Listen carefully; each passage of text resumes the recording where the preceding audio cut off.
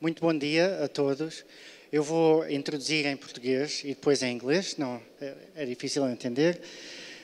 Muito obrigado à Klabin por me convidarem e pela oportunidade de partilhar a visão e o entusiasmo da BeWorks para inovação.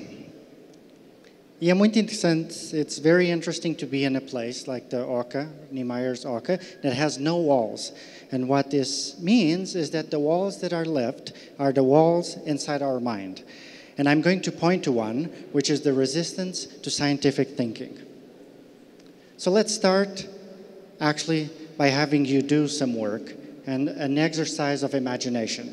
So for a couple of moments, imagine a scientist. Close your eyes, leave your eyes open, and imagine what a scientist looks like. So you probably thought of a lab coat, maybe messy hair, big glasses, maybe a white male, maybe someone who looks nerdy, and you maybe even thought about the surroundings, a lab, fancy equipment. Now, the answers are so consistent across people that you can have an inventory of what a scientist looks like. Now it's time to change this. What few of you thought about is that a scientist looks like you. And why is this important? It's important for two reasons. The first one is that it distances ourselves from the exercise of science, and most importantly, it distances ourselves of the ability to think critically, of the ability to think like a scientist.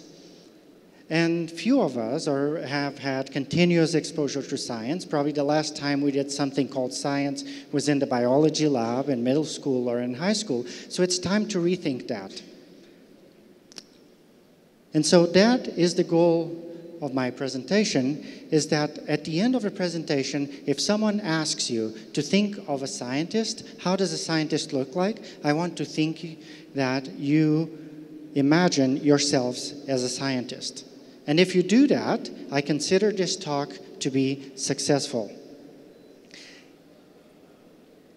Now, I'm going to talk about three things. First, I'm going to teach you how to think like a scientist. What are the building blocks of thinking critically about real-world problems? The second one is that I'm going to talk about behavioral economics. And why behavioral economics? Because it's a branch of thinking how people behave that is grounded on experimentation and critical thinking. And finally, based on BeWorks, I'm going to give you concrete steps to transform your organization. So let's start by thinking how we discover the scientific thinker within us. We don't need to go to a lab. We don't need fancy equipment to act like a scientist. Everyday life already gives us, and in your work, already gives us enough problems that are complex enough to think critically about the problem. So let's give a scenario that you are familiar with, which is the grocery store.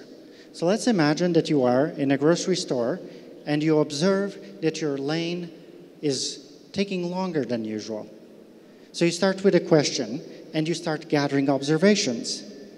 Well, maybe it's because there's too much produce in the carts, and produce takes a long time to scan, so you gather observations and you go around, test your hypothesis, and look for evidence that the carts have too much produce. And if that's the case, then you would switch lanes. But let's say that, no, it's not because of produce. Maybe it's because there are not enough lanes. So you look around, you see if there are other lanes that are available. And let's say that there are enough lanes, then you look at the cashier. And you say, is the cashier scanning the items efficiently or not? Are the other cashiers being as efficient as my cashier? So in this simple example, what your mind did was three building blocks of scientific thinking. You had a question. You gathered observations to answer your question. You started formulating theories about what actually is going on in the real world. And then you jumped to solutions. Oh, maybe I should switch lanes. Or if I were the director of this company, maybe we should train the cashier.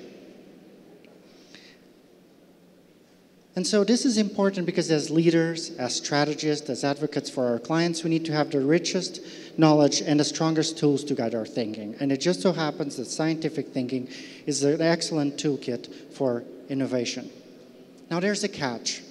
There's a second piece to scientific thinking, is that scientists approach their observations by first trying to prove themselves wrong. So if they observe and they think, okay, maybe it's because there's too much produce in the carts, the first thing scientists do is to observe and see maybe there's not enough produce. Let them measure the amount of produce. Maybe the cashier is inefficient. Well, rather than confirming that, let's observe how efficient the cashier is, and maybe I'm wrong. Maybe I'm right.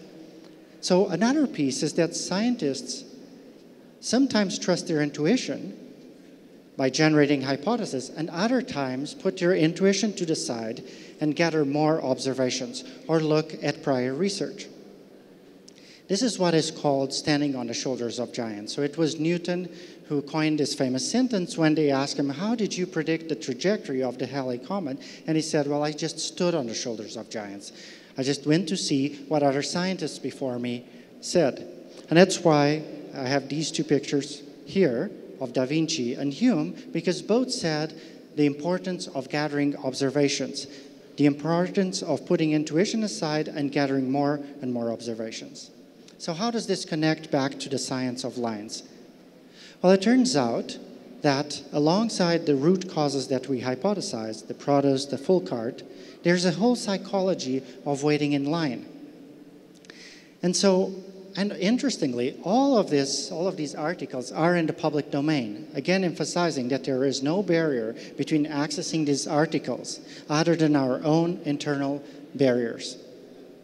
And what these articles say is that the perception of how long a line is a crucial factor. So if you ask people, how long do you think you have been in line? And people will say, oh, well over 10 minutes. It turns out if you go with a stopwatch and actually measure it, it's around 6 minutes. So there's a significant margin of error between what people think and what's actually happening. So how does this connect to innovation? Is that behavioral research suggests that strategies that address the perception of wait times can be as effective as operational solutions. In fact, more effective if we take into account the cost of simply putting a sign, please let us know if the line is more than 10 minutes. What this gives is this reduces the anxiety that people have by giving them control and thinking, okay, now I know I have an action. If the line is more than 10 minutes, I should call the assistant. And so, other than gathering root observations and root causes, the other piece is to have humility about our own intuition. So that is the second piece of thinking like a scientist, is having the humility that our intuition might not be right, and looking for prior research. And then, something that will be the focus of the rest of my talk, testing hypotheses, and not being afraid to test. Testing is like a small case that you can test whatever you want, and as you'll see, I'll present a couple of examples where the hypothesis that it was the most strange, the strangest one, was the one that worked, and other times when the hypothesis that was the most conservative actually worked. And that speaks to the importance of testing. So we go on, we have a question, we observe, we hypothesize what's going on, and we have the humility to stand back and ask whether our observations are correct. So what are we trying to apply scientific thinking to? I'm going to argue that we're all in the business of behavioral change. We're all trying to change someone else's behavior. It might be that we're trying to change the behavior of people who hire employees, or we're trying to change the customer's choices by buying more or buying less of something, of recycling more, changing our own behavior of saving more, eating differently, or exercising more. So the common thread is that we're all trying to change behavior. And this is where behavioral economics is. Behavioral economics is an intersection of behavioral change and scientific thinking. And so the traditional view of why people act the way they do is because they don't have enough information, or they don't care enough, or they care too much about that particular behavior. Now, behavioral economics has a different view. It says it's not that people have preferences for a certain behavior, which they do, is that on top of that, people are not supercomputers. Our decisions are constrained by time, mental energy, and limited willpower. Even in the presence of all the information in the world, we'll still make decisions that appear to be irrational. And why is that? Because we use mental shortcuts that were honed through the process of evolution. And these mental shortcuts are called heuristics. Now, most of the time, these mental shortcuts work, and some other times they don't, and they lead to what is called biases, which are systematic deviations from what a traditional economic model would say. So here's a little quick history of behavioral economics. It's a buzzword. The Nobel Prize last year was awarded to a prominent behavioral economist, Richard Thaler. So it went all the way to the 1750s when people talked about, Adam Smith talked about the importance of incorporating all these factors in choice that have nothing to do with a simple mathematical model. Incorporating things like emotions, morals, what does the other person think of my actions? And then it disappeared in the 20th century in favor of a more elegant mathematical model. And back in the 50s, there's a discussion and more evidence that people are not supercomputers. We cannot think exhaustively about every single choice we do. And so for that reason, we satisfy. That means that we reason to a certain extent and that we pause and we decide. Then Kahneman and Tversky did a crucial experiment showing that people value losses more than gains of the same magnitude, and that probabilities are not weighted linearly. Richard Thaler, an economist, he accumulated all the anomalies in behavior that differ from the standard economic model. And then Dan Ariely, one of the co-founders of BE Works, brought all these anomalies tested in the lab to everyday choices. How do people save? How do people eat? And so forth. And there are many patterns of irrationality that influence judgment and decision-making. These are what are called the heuristics and biases. And it's one of the pillars of behavioral economics. There are over 300 documented biases. And I'm going to give you an example of what is one of the most important, the status quo bias. Is that all else being equal, we prefer things to be the same as they are. We prefer to go with the default option. And to see that this is truly the case, I'm going to give you two classic examples. They're kind of shocking and amazing that they work. The first one is organ donations. Now take a look at this graph. On the x-axis, you have a series of countries, and on the y-axis, you have the donation rate. And there's a stark contrast, because the countries in orange have donation rates above 80%, and the countries in blue have donation rates of organs below 20%. Now what's going on? There's only one human species. So how do we explain this? It turns out we can explain this by the way the enrollment in organ donation happens. The countries with a very low donation rate are opt-in. People have to go to a website, or people have to go to a department, people have to fill out the form to donate organs. Whereas in the countries in orange, donations are automatic. Instead, people have to fill out a form to opt out of the organ donation. So this is evidence for the status quo bias, is that all else being equal, you prefer things to be the same. You prefer not to make a decision, particularly if that decision is complicated. Like donating an organ. How can I compute the value of donating an organ? It's so abstract and so far in the future and uncertain. So the power of behavioral economics is to leverage the biases to help people make better decisions. You take something like status quo bias and say, okay, if making a decision is hard, let's remove the decision and provide people with the option they want. Now, the defaults are probably the classic and most powerful cases. There are a series of other what are called nudges. Another example, you might think that this is specific to organ donation. It's not. Another example is savings. Now, what we're looking here in this graph is the savings profiles in a large US company. And in blue over here, so this is in X, and the X-axis is years in the company, and in blue over here is the enrollment rate in the savings plan that the company offered over time. So as you see, as people are in the company longer and longer, they save more. They enroll more often in the program. It might be because of information, it might be because they start thinking about saving. In 1998, the company changed their policies. The savings program is economically equivalent, the same caps, the same contribution, but participants were enrolled automatically in the plan. And you see this hike over here, is that enrollment increased around 80%. Now you'd think, if this is a true preference, then you should see people opting out back to this level. And you didn't see that. People did not opt out of this program. So this is another example. Savings and organ donation are two classic examples of defaults. Now, a note of caution is just because we can impact people's choices does not mean we should. And there are two crucial pieces in the ethics of behavioral economics or the ethics of behavioral change. The first one is consent. So if you ask people, do you want to save more money? Yes, I do. And the second one is transparency. People knew they're being automatically enrolled. So these are two crucial pieces for making any behavioral change ethical: consent and transparency.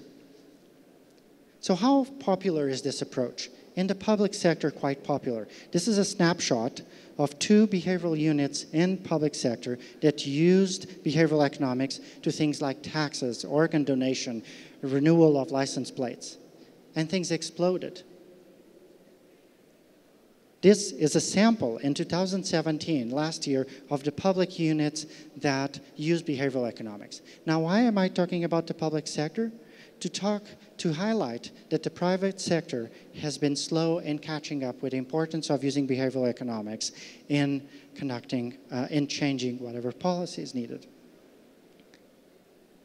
So behavioral economics is a three-legged stool, and now we're going to connect to the scientific thinking. The first part is an understanding of behavior that is based on heuristics of biases. People are not supercomputers. The second one is that can we turn those biases into what are called nudges? Just change the environment slightly. Put healthier food at high level, for instance, an example of a nudge, and make people more likely to choose and easy to avoid their choices if they don't want to. The third part that connects to the beginning of the talk is experimentation. The only way behavioral economics found out that all these things were true, that people were not deciding as rational models would say, is because of experimentation. It's because they went and asked, is the standard economic model true or not? Sometimes yes, other times not. So this brings to the third part of the stool of behavioral economics.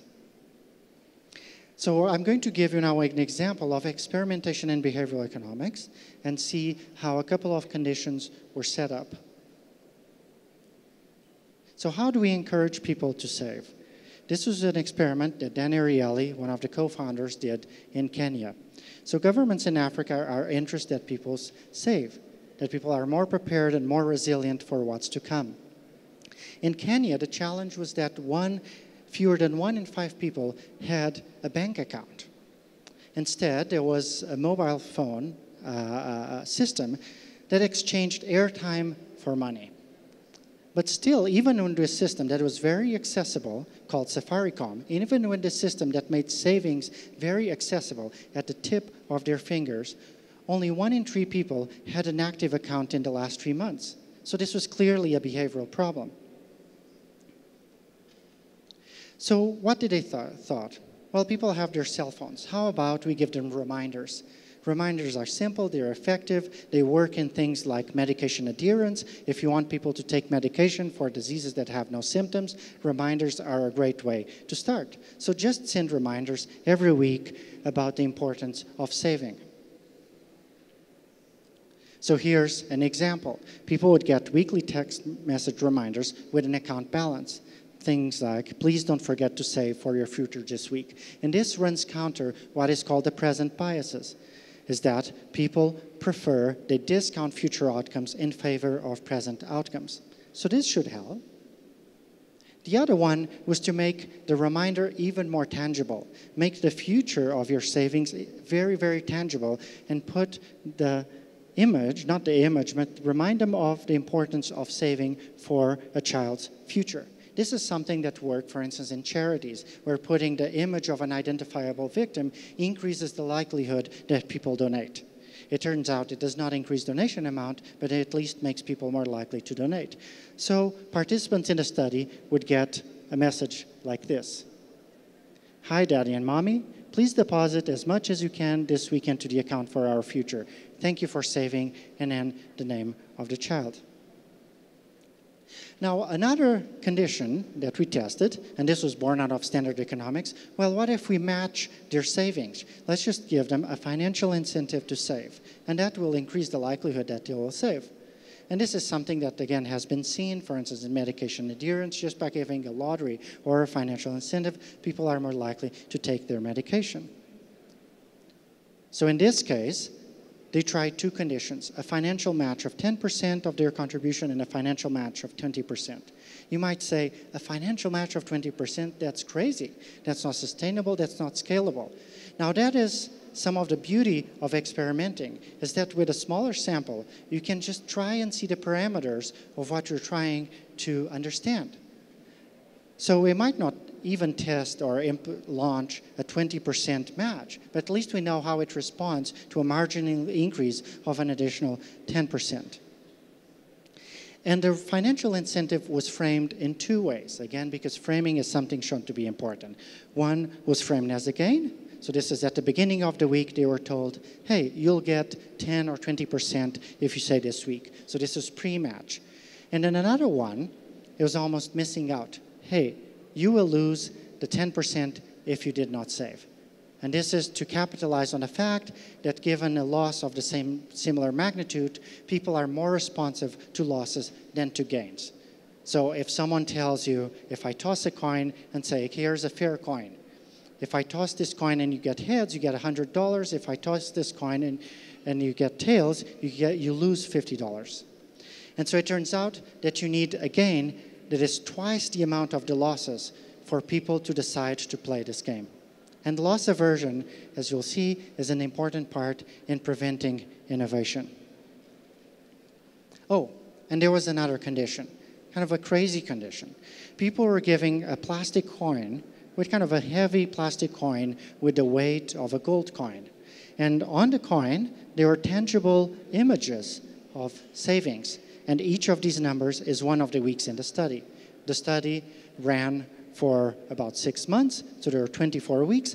And so people could scratch the week that they saved. They got a text reminder, which didn't tell them to save. It just told them, hey, if you saved, remember to scratch the coin. And they were told to put the coin in a visible place in their households. It's kind of a wacky idea. This would never make it in the boardroom. So let's vote and think which condition do you think led to the most savings? So imagine you're in a boardroom and you're trying to prioritize and you're trying to say, which of the conditions do I have a hunch that should work? So raise your hands if you think the weekly text reminder, simple, effective, should work. Okay. What about the weekly text reminder from children? Any candidates? Great. What about the financial match of 10%? Who think the financial match of 10% would be appealing to lead people to save? Great. What about the match of 20%? Okay, you're rational. We saw twice the number of people. What about the loss, saying, okay, you're going to lose? Okay, great. We have people who know about loss aversion. What about a loss of 20%? What about the gold coin? So let's look at the results. Let's see where the jury is. The surprising thing, I'll go to the punchline. The gold coin won the savings. It's completely out of our minds. How does such a simple intervention work? Now, of course, we have always to compare to control and compare to things we already knew. So over here is no intervention. So these were people outside of the 2,400 that did not participate in this 6-month promotional period. Next, you have the reminder control. And it's interesting that it aligned with your intuition because no one voted for the simple reminder. Then we have, these ones are kind of puzzling. These two, these run counter to the standard economic model. you would say that a financial match of 20% should be the one that had the highest participation rate, and yet it was not significantly different from the reminder. The kids had a little more, but still nothing as powerful as the coin. So why do we think the coin worked in this particular case? Is because it gave a tangible reminder, very tangible reminder of something that is quite abstract, which is the importance of saving. So why I'm putting this case? Why does this relate to innovation? It's because if we were in a boardroom, you probably never test the gold coin condition. And that is the importance of thinking like a scientist and thinking of experimenting, is that it gives a safe space for failure. It's say, okay, let's just put these conditions out to the test. It doesn't mean we're going to scale it to the entire organization. Just put it to the test and see if it works. And so it's not the person with the loudest voice in the room that gets to dictate what goes. It's just all conditions are equal. What matters is the method of testing, not the question itself, though the question is important. And so scientific thinking can empower us to thinking that we actually can innovate. So when asked in a survey of senior executives, only 35% of them reported that they had confidence in their firm's ability to innovate. But there are barriers to innovation, thinking of this in terms of a behavioral economics perspective. And the barriers are two that we can think of. The first one is that innovation is quite an abstract. It's kind of like savings. You need to innovate. Instead, we have to make it operational and make it very concrete. We can define innovation as change, or we can even define it as positive change. But that doesn't leave room for failure, which is an essential part of scientific thinking. And that is a safeguard of the experimental method. The second one is loss aversion, is that losses loom larger than gains, particularly for an intervention that is new. People have a paradoxical accountability. And so by removing these two barriers, by giving a safe space to experiment, that's BeWorks' vision, is that experimentation can overcome these barriers. And listen, we're not going to scale to the organization, we're just going to test in a smaller sample. The other thing that is interesting, and this doesn't come from scientific study, is that innovation is treated in an outcome in companies who are perceived to be most innovative. And that is an example of Klabin, who has their Center for Innovation. It's not an abstract thing. It's something that has to be invested, to be a process in itself, where you have to devote efforts to innovate. Our argument is that anyone can innovate as long as they think of their day-to-day as an experiment. Now, we talked about two types of innovation, one radical, another iterative. And usually when we think about innovation, we think of the former, the radical, kind of the gold coin. Let's try out something that has never been tried before. But iterative innovation is also important. You kind of build on the shoulders of giants and you accumulate knowledge. So I'm going to give you now two examples from BeWorks, two case studies from BeWorks, where we did that sort of iterative innovation. And the first one is interesting because we tested something that didn't exist. So we tested a product that didn't exist yet. Sometimes you can even test things, and this is to call attention, that you can test things that don't exist yet. Now, I don't want to get philosophical here. I'll explain what I mean. So a global beverage company was interested in changing the way people consume beer. Rather than people consuming a single can or a couple of cans, which is a pain to distribute it, and it's a problem to recycle. It's a huge environmental waste. What if people would buy a keg and a draft tower, and the keg would maintain beer fresh for 1 month? Now, this is a significant behavioral shift from how people consume beer. There's no longer the pop and the fizz for opening a can of beer. The problem is that the client was not interested in launching a new product and then putting it in the market and seeing it fail, as it often happens. So how can we test a product that didn't exist? We didn't want to ask in a survey because surveys have what is called the intention-action gap. There is a gap between what people intend to do and a gap between what people do. Not out of maliciousness, but because people's actions are bounded by limited time, limited willpower, and limited energy. So what we did is that we tested a box. So the box was designed, and we filled the box with sand so that the box had the same weight as the actual draft tower. And then we sold the box, the draft tower, and the keg next to the beer cans. And we saw how many people approached the box, put it in their cart, and took them to the cashier. And then what we would do is that we would take the person and explain, we'd take them to a separate room and explain that this was actually a study, we'd give them a survey and a gift certificate of $20. So this way we can get a correlate, a measure of actual real world purchase. So here's what happens, and it was quite surprising. So we tested a couple of conditions. Some conditions, the draft tower was sold separately. Other conditions, the draft tower was sold as a bundle. And in other conditions, the draft tower was sold at the discount. And so across the different conditions, there's a huge variability. You see this one is more than 5 times different, the purchase or the intention to purchase in the cart than the worst performer. And again, this speaks to the importance of testing. Now I'm going to talk about a different challenge, again, iterative innovation. And this is something that hadn't been tried before in a classroom context. How do we increase classroom attendance rates amongst adult learners? So this was the largest vocational training college in Canada, a for-profit college, who was interested in increasing attendance rates in adult learners in their college. And attendance rates are a very important problem. You're facing dropout rates on the order of 90%. So only 10% of the people at the end of the course actually had a diploma. Why does this matter? This matters at an individual level, that people don't get to pursue what they wanted. It also matters at financial level because the college would not be able to report levels of enrollment to the financial board. So here's how we diagnosed why are people dropping out. Not because they don't want to attend. Rather, there are behavioral barriers. There's lack of social support networks. Many of these people were first-time university attendees, and there was no social support that underscored the importance of enrolling in university. There was a history of poor performance during compulsory education, leading to a fragile confidence.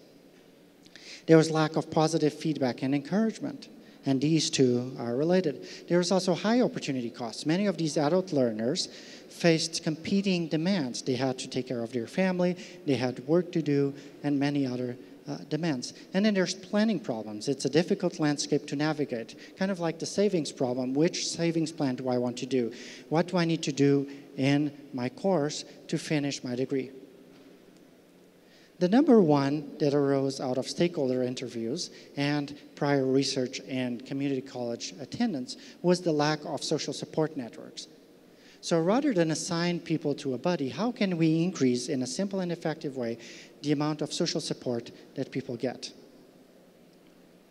So again, we tried with text messages. So people would get a text message, hey, and then their first name, you've got this, and we've got you. See you on campus.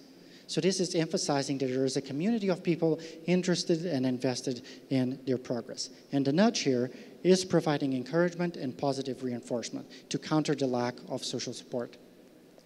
And then we have planning problems and procrastination. We wanted to make their success and their progress very tangible. And so people get a text message, hey, Jose, how many days will you commit to coming to campus this week? So that their actions are very tangible, rather than an abstract action like you have to innovate. Text is our goal. And here the nudge is something called implementation intention, is that when people specify the time and the place and the actual action they're going to do, they're more likely to follow through with their intention than if they just say, I want to attend classes.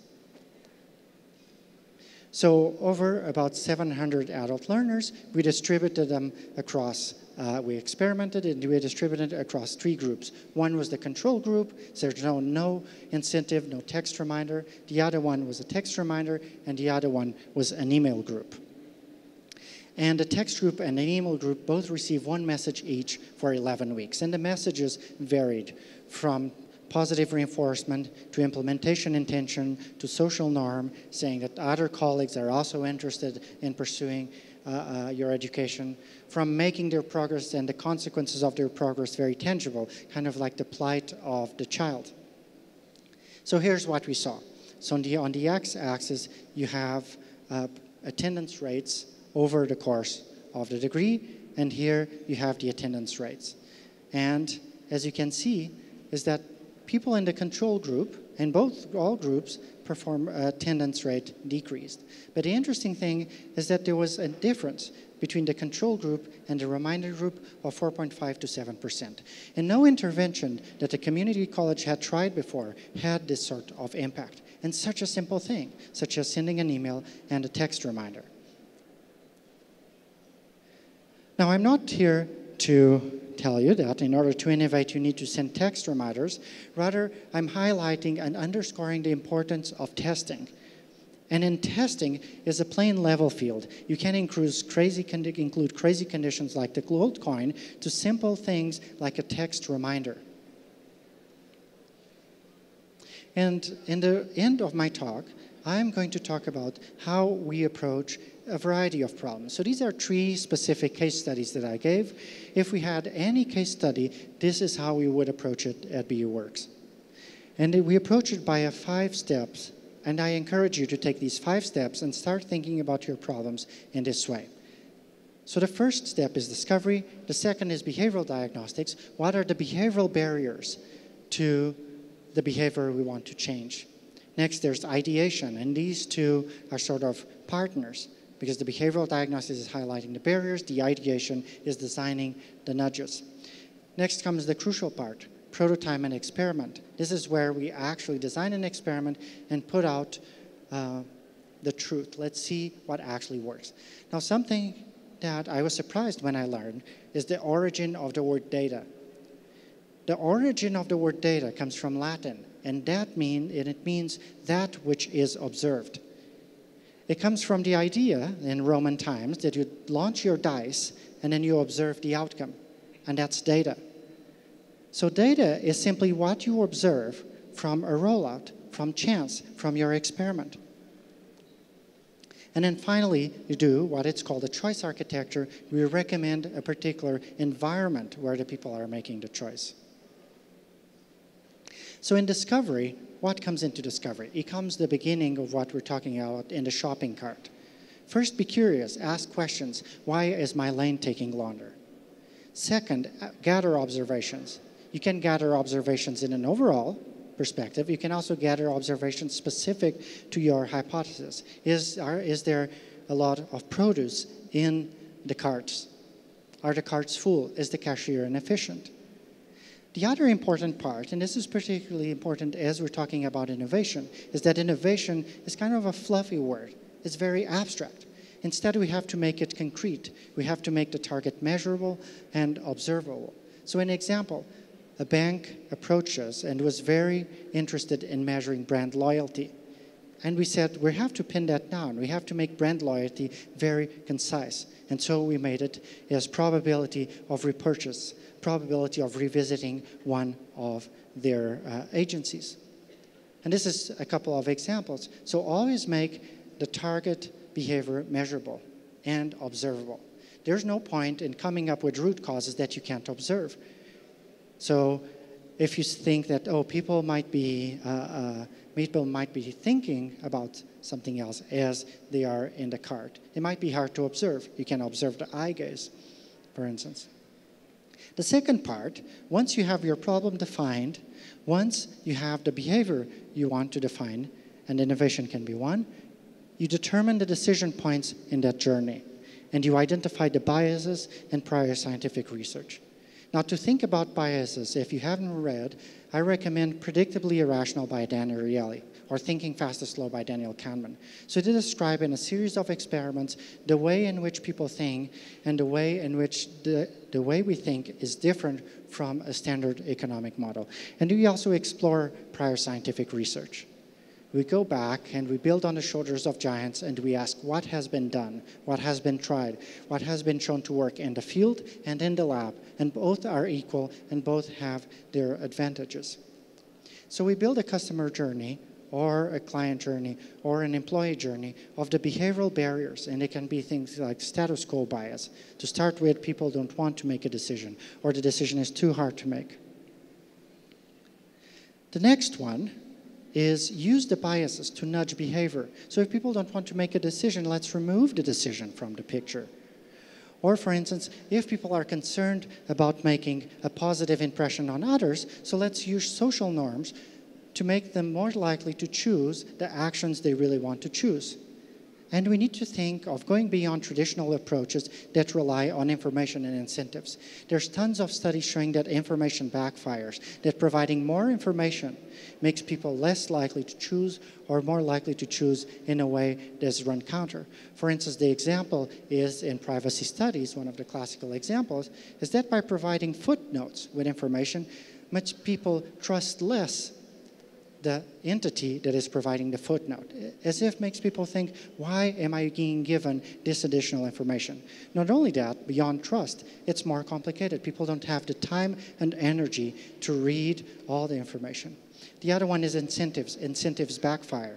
One of the classical examples was that in a study where parents had to pick up their kids on time from a childcare, and the childcare was facing the problem that parents were leaving their kids later than usual. So they thought, how about we introduce a penalty for parents who leave their kids in the childcare? Here's what happened. The rate at which people left their kids in the childcare increased. Why? Because the penalty gave some sort of moral license to leave the kids in the daycare. It almost gave a price. It's almost like, as long as I pay the price, which is fine, then I can leave the kids in the childcare. So this is, again, penalties and incentives work in very strange ways. Sometimes they work and sometimes they don't. If we increase the price of a good, less people are likely to buy it. But then there are luxury effects. And so the example of the gold coin shows that, is that the incentives were no different than the reminder. So in thinking about how can we ideate, I encourage you to go beyond traditional approaches on information and incentives. And the classic reference here is Nudge, by Richard Thaler and Cass Sunstein, which was published about 10 years ago. How can we encourage people's behavior without enforcement, without adding more information, or without financial incentives? It's an interesting challenge. The next one, and this is crucial. We could stop here, give the audit to our client and say, these are the ideas we recommend. No, we have to get uncomfortable. And we have to put everything, as much as we can, as long as there's enough sample to test it, we have to put everything. All conditions are equal. And so we build prototypes robust enough to test the hypothesis. We make a prediction. Predictions are important so that we are not left out in the blue, but we are open to be surprised. I have to say, after 15 years of running experiments, only one of my experiments worked exactly the way I thought. Not that I didn't have an interpretation of why they didn't work, but there's always more. And the other thing, as much as possible, launch randomized controlled trials. What this means is that you add a control condition, which can be things as they are, what is happening in the organization right now, and then at the same time, if possible, you have the interventions, and you randomize. You cannot pick who goes in the control condition and who goes and has the experiment. You have to be blind to that. And finally comes the fun part, which is that you analyze the evidence. You observe. Going back to the origin of the word data, you observe the outcome, and you document, and then you prepare to iterate. You iterate. There's always a continuous improvement. I cannot tell you how many times I've had to reiterate my experiments, and it's interesting and fun to learn. So what are the benefits of this platform that I talked about? The benefits of thinking like a scientist and incorporating the ways that humans actually decide. One is that democratizes ideas. Ideas are not implemented based on the person who has the loudest voice. They are implemented based on statistical ability to detect an effect. So you put things like the gold coin side by side with a picture of a child. The other one is that experiments create a safe space for failure. It's saying, okay, I understand that it's very costly for you to run a particular intervention in the entire department. How about we run it with a smaller sample? And it's not personal. Nobody is going to point you. I did not judge any of you who did not think the gold coin did not or did work. The next one is that this behavioral science and scientific thinking leverages insights we already know. And this is important. So I showed that all the papers that I mentioned are all in the public domain. You can access them at the tip of your fingers. Yet there is a barrier because we have a stereotype of what a scientist looks like, of what a person that can read those papers looks like, that prevents us from accessing them. And that's not true. Everyone can conduct experiments, and everyone can think critically. In fact, we already do. We already conduct experiments in our everyday lives. We already think about the root causes, and we already doubt our intuitions. It fosters curiosity. So rather than thinking about what should work, we start thinking about why is this? And that's the first step to start launching the entire process, is start thinking, why is it happening? Why I'm not seeing that this lane moves faster? And then the final one is asking and answering. And this process is almost like Socrates, just by the process of having another person, and that person can be yourself, that you ask, why is this happening? And you try to come up with an answer. So this is, if you take these ideas and the importance of scientific thinking, if you take anything from this talk, would be the importance of thinking like a scientist. And the next time that someone asks you, can you imagine what a scientist looks like? Don't think of Einstein. Think of yourselves. Think of someone who thinks about how things work and how can I test them. So in conclusion, the power to transform society and the economies through scientific thinking is within you, is not in the R&D department, is not in the people with the lab coats, is in our own individual ability to think critically and to leave space to experiment and test. Thank you very much.